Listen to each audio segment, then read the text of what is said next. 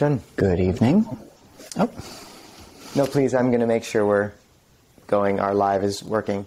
Okay, it is. Good. Ajahn, thank you for joining for the conversation, and thank you for having me join you for the conversation, and others, thanks for joining us. So welcome, everyone, to our Clear Mountain Wednesday conversation. And just for a bit of context, if you're joining us, you can type into the chat any questions you have or things you'd like to discuss later in the talk. I think my image might be a little blurry. If that's the case, I apologize. Let us know if the audio is all right. And today we wanted to begin with a conversation on Buddhist finding humility in conceit, Ajahn? Praise and blame. Finding humility in praise and blame. Yeah. So, this has just been an interesting thing that's come up in terms of, life in general, but really starting, being more in a public forum and trying to figure out how to maintain a firm grounding in humility through that, and just the forces of praise and blame. Some people will be familiar with the 8 worldly winds, as they're called, of praise, blame, fame, disrepute, gain, loss, pleasure, pain. And 4 of those 8 have to do with this aspect about how we're viewed, and just the intensity of that desire to be viewed correctly and the suffering that can come from not. So we thought it was a really potent or useful thing to look into in general. And do you have anything else to say around it, Ajahn? No, that's a beautiful introduction. I mean, especially to the praise and blame aspect of things. Yeah, that's a interesting insight about those 8 worldly winds. The other, so just to fill that out for people who aren't familiar with the list, you have pleasure and pain, you've got loss and gain, and then the 4, as Ajahn Nisabho mentioned, which deal with this aspect of our public face and how other people perceive us, are praise and censure, and then fame and disrepute in all of their shades. And also just, it'd be great to talk more. I really look forward to this. In thinking about this conversation, if a topic of, the topic of humility, talking about it with another monk or another practitioner, there's always this risk of it kind of feels like a trap, almost like you're either going to implicate the other person, you're almost like setting the other person up to, be trapped into praise or blame, or committing that they're ultimately humble. So I was thinking that I would not use you in this conversation, but just talk about one. So just talk about your experience. One's experience of praise and blame and such. That's right. Good. Okay. Yeah. But specifically as you may have experienced it in your life. And you indeed. You use as whatever one, pronouns you want. meaning myself. Good. Right. Thank you. Well, maybe I can just start in on some of the questions that I had.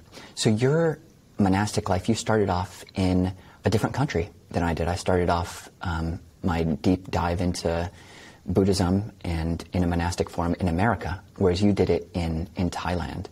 And I'm curious if you have any reflections on, how either the humility role models that you had in Thailand, or just, what role humility in the face of praise and blame, how did that manifest as it was seen in Thailand? It kind of does implicate you, but It's fine. That's good. Okay. The parsing out the monastic culture versus Thai culture is an interesting task because, as you know, Ajahn, they really overlap a good deal. But one of the qualities you really see exemplified in the Thai monastic scene is this sort of thread of a dynamic of hierarchy, actually, and this discipleship, basically, of, and how much of this is Thai versus how much of this is in the actual Vinaya is an interesting question, although I don't think we have to go into it too much. But in the monastic code, the monks and the nuns, for their first 5 years of full ordination, are under what's called Nisaya, which is dependence, which means you basically take on a teacher who you have certain responsibilities to, washing their robe, taking care of all these little things. And, this has been elucidated and detailed to, there's just pages of how exactly you care for elder's robe and where, in our tradition, like how you place their spittoon out, how you take their bowl in a beautiful fashion. It's a full-time job to really care in this beautiful way for a teacher. And then they have a duty to their student where they'll, treat them a bit like a father would treat a child, or a mother would treat a child, where they care for their requisites and their training.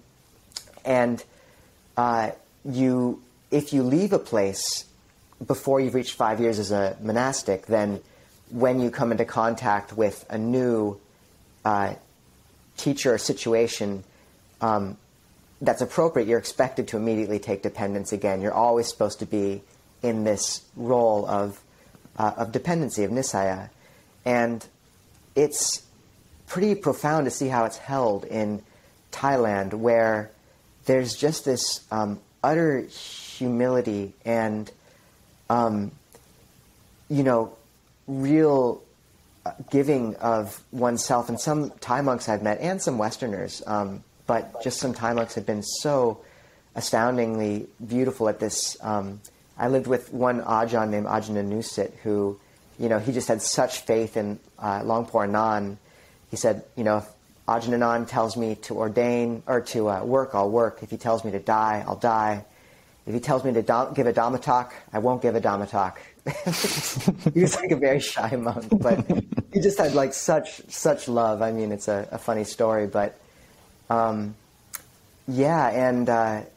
seeing, really, because there are misunderstandings. Sometimes the teacher will come down on you for something you didn't do, or, and there's this constant test of like, if you explain yourself too much or kind of try to justify, there's this immediate unbeautiful aspect, even if you're in the right. And to see again and again, like, how in that dynamic you can just be quiet and let the misunderstanding fall, or let the kind of admonition wash over you, and just be humbled by it and take it as a chance to learn. It's really impressive, and it's such a difficult task that having that Vinaya structure to kind of make it much more instantiated, it's helpful, because it takes a lot of effort to give in to blame or something like that. And the final thing I'll mention is just that having those, when you're in a situation where you're serving as an assistant to,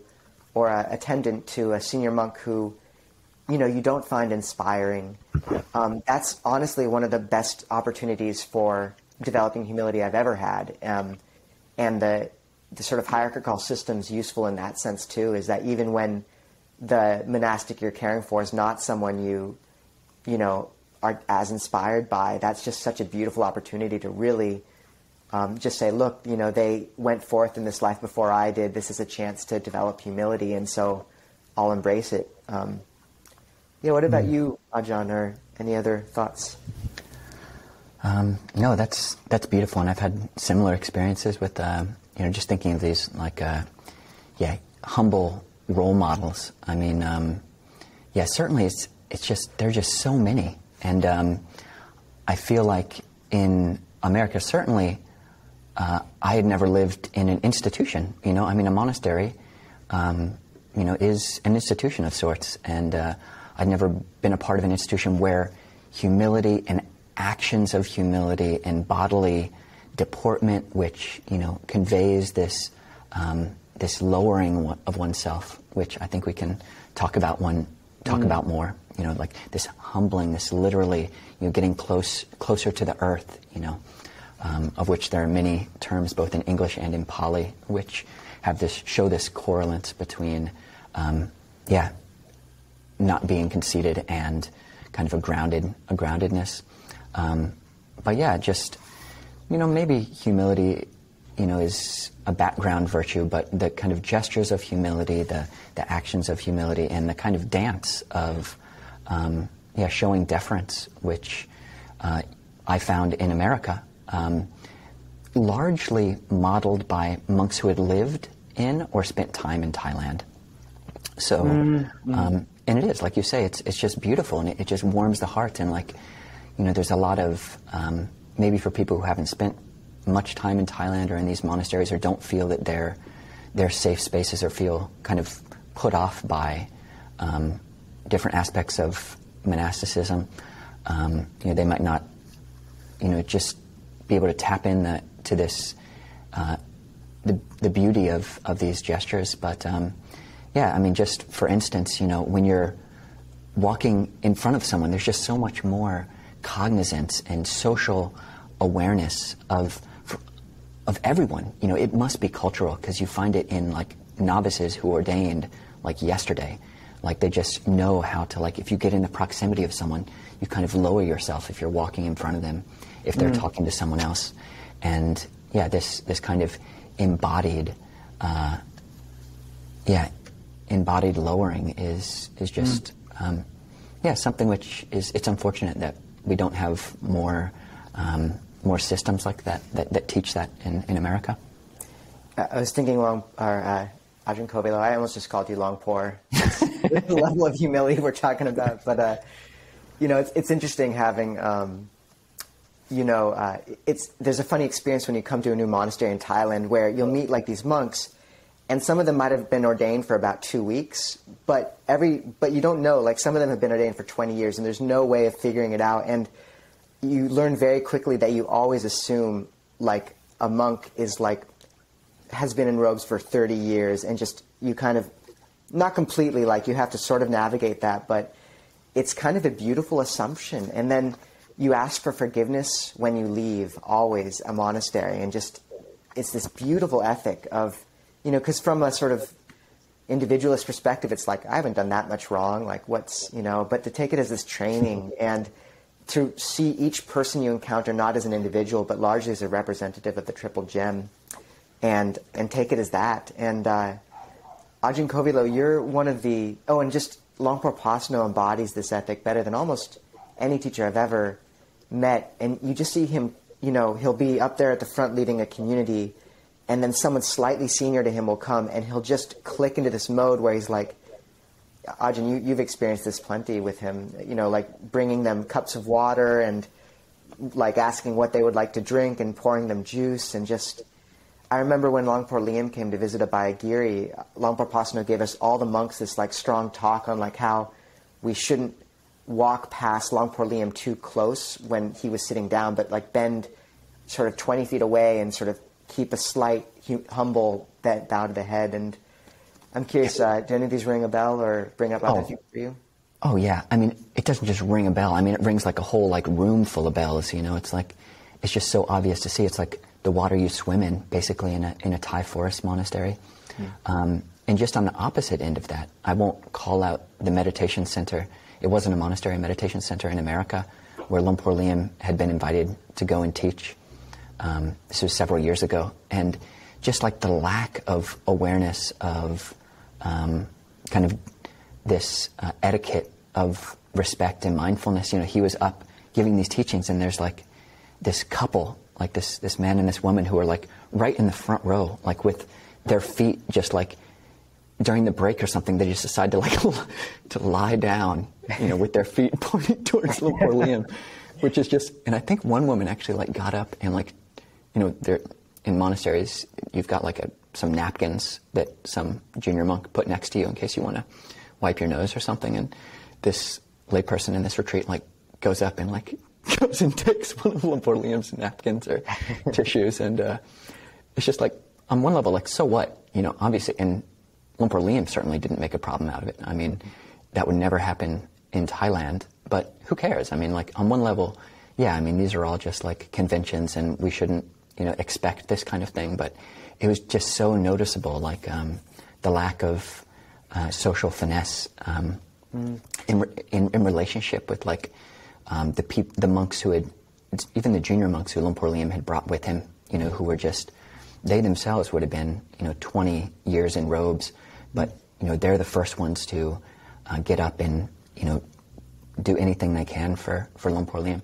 One other thing in relationship to what you pointed out, like when you visit a monastery, it's kind of neat that you don't know who's very senior or very junior, and that kind of is like a mark, at least in my mind, of like a really well-trained monk, is like they're not totally puffed up with air. Like one of the Thai words for humility is nivata. Vata is like the air element, and ni is like the prefix, which just means down and out. So it's like all of the air has just been let out of this person, and it's like they're no longer stuck up. And the fact that you can go to a monastery and see somebody who's just sweeping the grounds, and you have no idea if they've been in robes for 30 years, and even if you talk to them, they don't kind of hold that over you. So I appreciate you, highlighting that.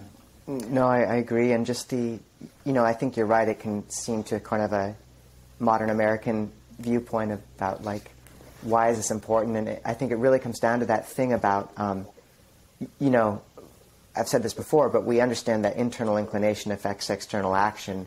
But what we've kind of forgotten as a culture is that external action really affects the heart. And you find that if you show, for example, Dhamma books, you're supposed to keep in a high place, not near other books, like really distinguished. And you find when you begin to take these like small, on one level it's like, who cares? It's just where you're storing the books. But you find it affects how you relate to these things. And Ajahn Kovilo, I'd like to ask you about your practice of humility, because you, apparently I'm supposed to say one, so I don't call you out as too humble, but you truly embody this quality really beautifully. And I remember we were doing an interview with a senior teacher, and you just were holding Anjali the whole time, and you just said, like, look, when I hold Anjali, I feel like the teachings can enter directly into my heart much more. And how have you adjusted your, anything that brings up, or other things you'd like to talk about in this context? Well, as like a junior monk, it's kind of your job to be humble. Like, basically, you're not giving any teachings. In the Thai forest tradition, Ajahn Chah tradition, basically monks were not, really giving Dhamma talks until we've been in robes for 5 or 10 years, living in the monastery for 7+ years. So it's kind of easy to be humble when, like, you're nobody, and not that we're somebody now, but like, we are, starting this bigger project, this monastery project, and I think, again, like having role models who do it really well, and also, but learning from the models that don't do it well, whether that's in a Buddhist context, a monastic context, or, a worldly context, someone who's just totally full of themselves, it's, and when that's us, as well, whether we're, you can see the same kind of stance, both external and internal, and be like, oh, I don't want to go in that direction, but I do want to go in this other direction. And I've always been impressed. I once asked Lumpur Pasano, like, who is your humility role model, or like, who is the monk who embodies humility the most to you? And pretty much, without missing a beat, he's like P.A. Payutto, who's the author of Buddha Dhamma. And I think he could have been saying that because I was the one who asked, and I do have this scholarly bent. But I've definitely found that to be the case with P.A. Payutto. When I've met him, he's radiant. He's radiant. He's a somdet, which is like of the Thai ecclesiastical hierarchy. So both Thai society, you've got a king, and in the monastic system, you've got this a supreme patriarch, the Sangha Raja, and you've got this body of kind of senior monks who've are extremely senior both in age and, they've been in robes for 60, 70 years. And he's one of those, but he's just so humble. And he's like, he doesn't know me from Joe, or Ajahn, whatever. But he's just so kind to me, so open, willing to give, it seems like, infinite amount of his time, which I'm always impressed with. And Bhikkhu Bodhi as well, an American example. When I visited him, so humble. And I kind of think that some of that is like being like swimming in texts when you're like relating to and like reading and translating these geniuses from the past. You have something to compare yourself to, like, okay, yeah, I'm taking Sanskrit a little bit. I've taken 1.5 years, 2 years of Sanskrit, but like, I can't speak Sanskrit. My Pali's okay, compared to these people, who are composing, Ledi Sayadaw, a Burmese monk, 1900s, 1800s, Burma, he could basically speak and write Pali. You just see these examples, historical examples, which just kind of knock you down. It just doesn't make sense. That's not to say that pride doesn't come up, which it does. But that's just one, skillful means, this historical comparison. What else? What do you use? I mean, like sometimes praise can come so quickly, and sometimes the ego can just be so quick to make the stupid decision to believe that you're all that in a bag of chips, as we say in Cincinnati. But yeah, what do you use? What techniques work for you? There's a sutta I've been thinking about a lot called the Kinti Sutta, Majjhima Nikaya 103, and it's like, it's not explicitly related to this, but it's the Buddha talking about how you resolve conflicts. And he says, like, look, if you go to these mendicants, and say, the Blessed One has said such argument is a hindrance to the holy life, and then they resolve the conflict, and then these other bhikkhus come to you and say, what did you do to solve the conflict between those other bhikkhus? You shouldn't say, yes, I went to those bhikkhus and I spoke to them, etc. Rather, you should say, I went to them and I spoke about the Dhamma. Having heard the Dhamma, they sort of practiced the Dhamma. Practicing the Dhamma, they came into alignment, and it takes you out of it and raises up the Dhamma. And there's another sutta we've talked about called like the moon, I believe, in the Kassapa Samyutta. And I think Ajahn Kovilo and I both use this regularly before Dhamma talks. Often when I'm bowing to the Buddha before a talk, I'll be reciting these lines where the Buddha says, like, if one approaches householders with the thoughts, may I teach them the Dhamma. Having heard the Dhamma, may they gain faith in me. Having gained faith in me, may they show their faith in me. Such a bhikkhu is not worthy to teach the Dhamma. Another bhikkhu approaches householders with the thought, the Dhamma is well expounded by the Blessed One, apparent here and now, timeless, leading inwards, etc. May these people hear the Dhamma. Having heard the Dhamma, may they practice the Dhamma correctly. Thus that bhikkhu teaches the Dhamma out of respect for the excellence of the Dhamma.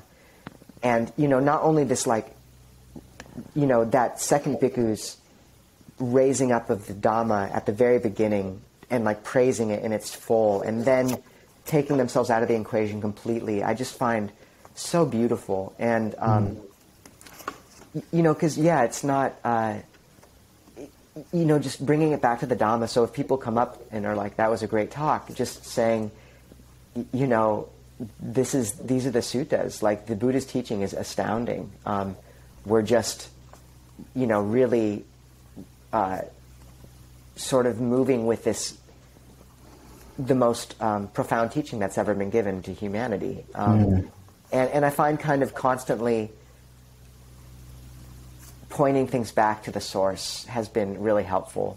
And even with this project, we've spoken about the right term for what we're occupying with regards to Clear Mountain, and abbot always felt weird to both of us, but steward felt correct. Something like we're trying to steward something good into being. And so all that languaging's helped and really kind of raising up the Dhamma again. And I love that sutta. So Ajahn, what about you? Thank you for that question. Yeah, no, thank you for those reflections. I mean, but that's another thing, like gratitude just really helps for humility and genuine gratitude. I think you highlighting Kassapa, Mahakassapa, is great. People should read the Kassapa Samyutta. I believe it's Samyutta number 17. But Mahakassapa was the foremost in ascetic practices. So basically, he was like a monk, Navy SEAL. He was like the Green Beret of like the ascetic wing of the Sasana. So he's like really hardcore, and he's impressive. But there's a teaching which is given to him. Let's see what it's called. I think it's called, the Chivara Sutta, or the Sutta on robes. So this is when he first meets the Buddha. And some places even say that this is how the Buddha gave Mahakassapa ordination, but basically told him, Mahakassapa, you should train like this, and then gave him 3 admonitions, which I think are really good they're all like countering conceit, and they relate to. So the first one is basically, when I hear the Dhamma being taught, I will lend ear and I will want to hear it. And there's several synonyms. There's a whole constellations of other words that kind of fill that out. But basically, like delighting in other people's dhammas. Like if you're in a conversation, like and this isn't just about monks or senior monks. People, when we get interested in Dhamma, like most people who are listening to this, you start talking about it with people. And, it can be so easy for a certain type or a certain mindset to kind of like just be waiting, like what I'm going to say next, and just forget to listen and be like, actually, no, my friend is like, saying some profound things here. Can I like stop this egoic momentum, into the future and just be like, flip that around. So like wanting to lend ear to the Dhamma. The second one is like showing hiri. Oh, please. I was trying to give an example of that thing, but in trying to give it, I almost gave an example of what not to do. So continue, and then I'll jump in. Okay. I was just saying we'd figured out that the key to these conversations initially, we both approached them with like having our little points of things we wanted to talk about on the topic, and the switch we made in the past few weeks was phrasing all of the things we wanted to talk about as questions for the other person, with this intent to just seeing how much beauty there was in like that ethic of listening. So in trying to bring that up, I interrupted you and therefore illustrated what not to do. But the spontaneity is appropriate at the same time. So continue. It is appropriate and beautiful, and I get to hear the Dhamma. The second one is about cultivating. Mahakassapa, you should train thus. I will have hiri and otapa, or this conscience and fear of wrongdoing, towards navaka, majjhima, and teras. So this is new monks to monks who've been around for a little bit, and to monks who are senior monks. You should be humble towards all of them. And in a hierarchical system with humans, you do see this, people who kind of are a tendency, and it's ugly if I ever see it in myself, but it's ugly wherever it comes up. I like to lord over, some ridiculous. I mean, the Buddha's teaching is not self, to kind of lord yourself over because of some silly hierarchy is ridiculous. And the last one is just to not relinquish. Mahakassapa, you should train thus. I will not relinquish mindfulness of the body that is connected with joy. And I feel like that is a fascinating listening exercise. And Nisabho, you and I should just have like a conversation on listening. I mean, it might devolve into just being totally quiet, but I feel like wanting to listen, and like, can I listen with a body that's connected with joy and not relinquish that? And if I can, then why do I even need to say what I want to say? Just. Thank you, Ajahn. What are your thoughts? I mean, we're getting close time to talk with others, but I think you were the one who created our shared note for that sutta, so I know you like it, but I don't know if you've had any insights on that, or otherwise. We had a bunch of things we might want to talk about, and we've only touched on a portion. So, thank you, Ajahn. I don't want to say much. I like the idea of going to questions and listening to them, but I just, if I was to add anything onto that, I just think that I'd never associated that third point in the Chivara Sutta with the listening and humility. And it's a beautiful association, because so often what makes you not listen is that feeling of lack of passaddhi and settledness in the body, like feeling like you've got to move or release pressure. And if there is that sense of being able to just wait, it just gives you this ability to just, because you got talkative monks out there, we've both been around, and you got talkative non-monks, and it's just beautiful to be able to navigate that with real Brahmavihara and real patience, and that grounding in the body. That's a brilliant thing. I hadn't thought of that. So thank you, Ajahn. Do you mind if I look at some of the questions, Ajahn? Yeah, please. So if people want to type in stuff that they'd like to talk about, or any questions they have. And I'm sorry I'm out of focus, I know. We've been trying for months to figure out the right platform, but this one will let us upload a high-quality version later, so maybe that's worth something. Sandra asks, as someone who has no knowledge of proper etiquette around ajahns, how can I learn? Can you provide a cheat sheet? I'd like to honor you both in the traditional ways. Ajahn?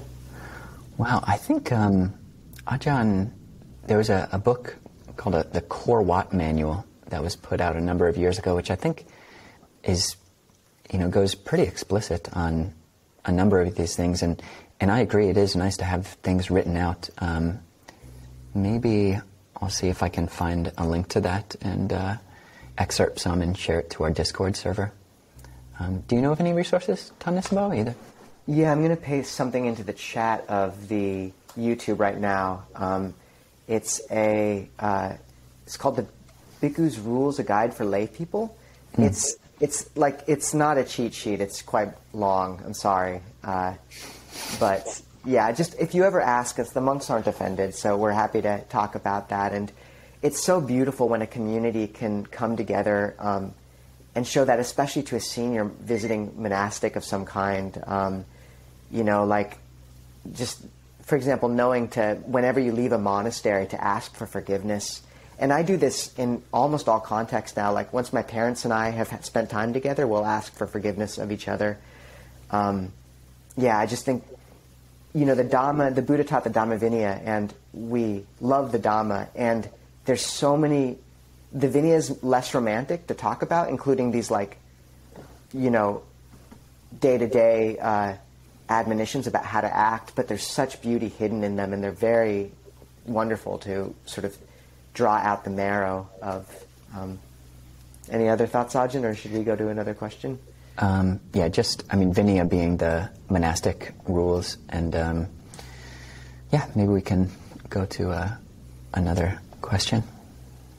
Andrew asks, what is the name of the author that starts with a P again? Payutto, Payutto is how it's spelled in English. And you can find, if you search for Buddha Dhamma, all one word, Payutto, and then I think you might have to type github.io. I'll paste it in. Nice, right now as thank well. you. Yeah. Thank you. It's not so easy to find, actually, on the web. And one interesting thing about Venerable P.A. Payutto that Ajahn Kovilo was mentioning is his humility. And when I was with Ajahn Jayasaro, Venerable P.A. Payutto had an appointment in Japan to get treated for cancer, and they're trying to schedule it and figure out how to get him there. And his biggest concern for scheduling was that he didn't want it to be during the week of his assistant's, he had an assistant who'd been ordained a few years. His assistant's Pali exam, he didn't want it to interfere at all with their Pali exam when he went to get his surgery. And it was just the most beautiful consideration of, just this level of humility in that act, and that way of thinking was astounding. Yeah, just on him, so we mentioned that he's got an ecclesiastical title, and these ecclesiastical titles can be pretty, it could go to someone's head very easily. You get new names each time you get a higher title. So I was trying to find it right now, couldn't find it, but P.A. Payutto is just what Americans and Europeans call him. His full title is Tan, which is it means venerable, Somdet, which means the venerable, refulgent, and I'm probably not even on the level that he's at right now, but prom kunapon, yeah, I think he's even a higher level than that. But pra means excellent, prom means like the Brahma god, kun means like the excellent virtue, pon is like a blessing. So his name is basically the most excellent God on high who, is a blessing of virtues. So, but he holds it, totally down to earth. So, thank you, Ajahn. Before we go to, I'm going to skip ahead on one of the questions because it relates quickly. Karuna asks, when you say that when you leave a monastery or home you ask for forgiveness, what are you asking forgiveness for? Ajahn Kovilo, do you want to answer that? How about you do? Because I've never done it with my family, which is an interesting twist. Yeah, the ritual and the sort of the phrasing we use is sort of by body, speech, or mind. For anything I've done, I ask for forgiveness, and then the senior monk says, I forgive you, and then they ask forgiveness of you for anything I've done, and then so it's this beautiful exchange. My sense really is it's just a chance to acknowledge when you leave another that often we haven't comported ourselves perfectly, and there's always, it's also an acknowledgement there's always room to act more beautifully, and more than that, it's sort of a way of instantiating in a relationship and in a moment that ethic of humility and really accepting on ourselves the intention to grow and become more beautiful. I mean, it doesn't matter if you don't exactly recall what it is. It's a nice sort of blanket statement. Luckily, or unluckily, I suppose, it tends to apply when I've been with my parents. Like most children, I slip up every now and again, and usually when I ask for forgiveness, there's something I can think of, and I'll often bring that up in a more intimate setting with the person, but not with a senior teacher. Sometimes, unless I have a separate conversation. Right. And the reason why it isn't super weird with your parents is because they're Buddhist. So. Yes, that is. It might be weirder if they weren't. Yes. My mom and dad would think that was totally cult. I mean, I've been doing a lot to convince them I'm not in a cult for the last 15 years, but that might flip their perception. So. Ajahn, I have heard that there are two kinds of teachings, active and passive teaching. Can you explain this? Yeah, I mean, just in the context of humility, that's an interesting distinction. I'd be curious, maybe you could just put where you have heard that from, because it's not actually a format that you find so explicitly held up all over the place in Theravada Buddhism, but certainly in terms of like virtues, like you have the actions of humility. I mean, right now we're giving a talk, we're talking about humility, and but then you've got the passive expressions of it, like the monks who don't say a word, the people. Forget about monks. Most of you don't live in a monastery, but just the people who just kind of blend into the background, and don't blend into the background because they're afraid or because they don't have anything to say, but because they just don't feel the need to put themselves first. And just like that, maybe this is in the context of passive versus active teaching. I think that this concept of passive and active practices could be expanded a lot more. I mean, in terms of the activeness of speaking versus the passiveness of listening. I'm currently at the university that I'm at. We're having a Guanyin retreat. So the Chinese name Guanyin, or Guanyin Pusa, literally means she's the name of the goddess Avalokiteshvara, the one who hears the sounds of the world. So basically it's been a listening practice, a lot of reciting, but basically reciting so as to be able to listen. What do you think about that, Ajahn Nisabho, the active versus passive? Is that something that you think about? It reminds me of a quote. I didn't go to the rabbi to hear him teach. I went to see how he tied his shoes, you know. And one of the beauties of having a form, just seeing that sort of passive, I mean, I don't know if this is exactly what they're speaking about, and if we had more time, we could go into it, and maybe on Zoom, but certainly, you know, for me, that active element of teaching or something versus a passive element of how you comport yourself day to day,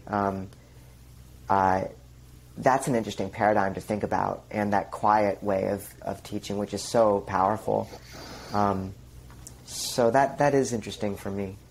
And how sort of the passive forms work on us.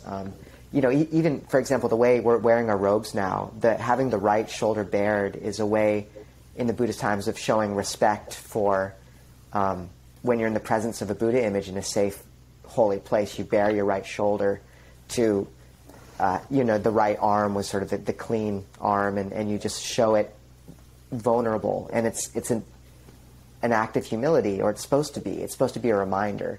So it's sort of this passive element of the Vinaya and the teaching and the form, which all these little props, you know, the props matter.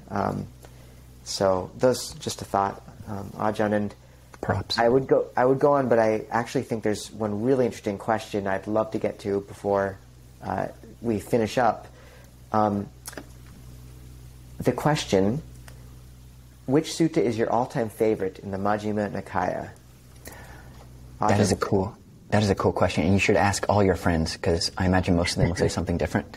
I'm going to have to say Sabbasava Sutta, Majjhima Nikaya number 2. So, yeah, in my mind, if you're reading the Majjhima Nikaya, you can just skip Majjhima Nikaya number 1 and just go to number 2.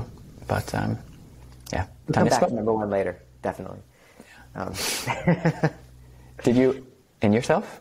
Yeah, that's I mean, there's so many different ones. One of the ones that's overlooked, I think, is Majjhima Nikaya 38, the Mahahatipādopama Sutta. Is that 38, I think? 28, I think. 28, yeah. Where it's this brilliant, you know, the teaching's holographic in a sense, where you go into one part and it opens up into all the rest of the teaching, and then you go in there and it goes all the rest. And so it's Venerable Sariputta saying, just as the footprints of all animals fits in the footprint of the elephant, even so all teachings fit in the Four Noble Truths. And then he goes into the first noble truth, and he says, you know, the first noble truth of suffering, which is attachment to the 5 khandhas, and then he burrows through that into the earth element, and then he burrows through that into how you use the earth element to develop dispassion towards the body, and he burrows through that to think about how you use that to develop loving kindness and equanimity and faith. And he shows how it's this continually opening horizon through every single aspect of the teaching. It's overlooked and it's profound. So I love that one, and I think Nice. we just hit 6:45 p.m. Good answer. You too, Ajahn. All right, so we're going to post the link to the Zoom into the YouTube chat, and those who want to join us there will be speaking from 6:45 to 7:30. If you, for whatever reason, can't see the link, just go to Clear Mountain's YouTube page and go halfway down. And Ajahn, it's a pleasure to talk to you today, and thank you. You too, Venerable. And yeah, we'll just jump over to Zoom, and hope everybody has a good weekend, and you can go and see Ajahn Nisabho in person on Saturday at St. Mark's. So.